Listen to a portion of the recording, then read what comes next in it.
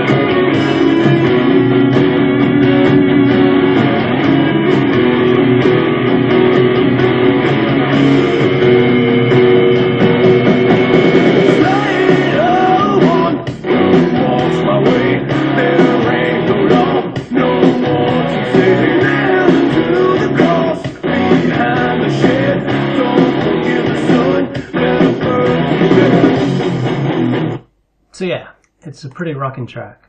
Anyway, let's get on with the tutorial. So first up, of course, we've got a file, import audio, and import that tune. Anyway, so what we're going to do, we're going to split this stereo track into two mono tracks. First up, go to this little black arrow here, go to split stereo track. As you can see, two separate audio tracks.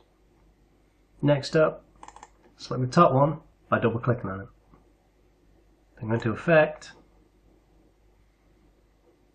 Invert. Last but not least, turn each of these tracks into a mono track. And there you have it. Let's give it a listen.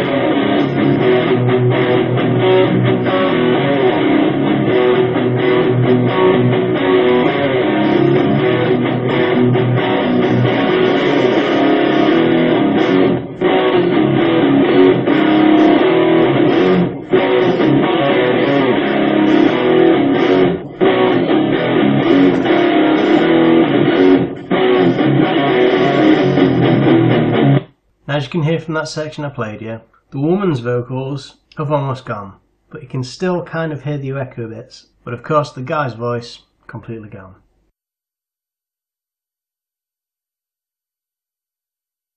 As I said, it does depend on the track that you use and how they're put together. So all that's left to do now, file, export it.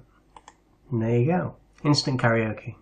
It's also worth mentioning that there is a plugin that you can use to do this in one single stroke, and it's called Vocal Remover. Anyway guys, thanks for watching. Don't forget to check out Section 8, they're pretty damn good. And of course, if you do like this tutorial and want more, please like, comment and subscribe. Keep it open source guys, thank you.